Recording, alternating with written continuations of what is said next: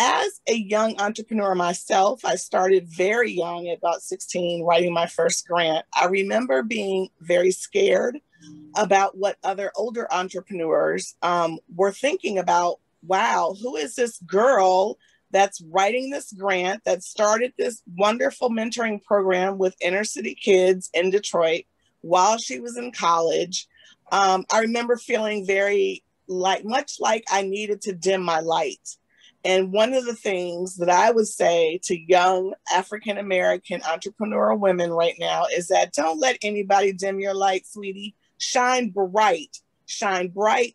Give all your talent to the world, give all your knowledge to the world. You deserve it. You deserve everything coming to you. Stand tall and shine bright.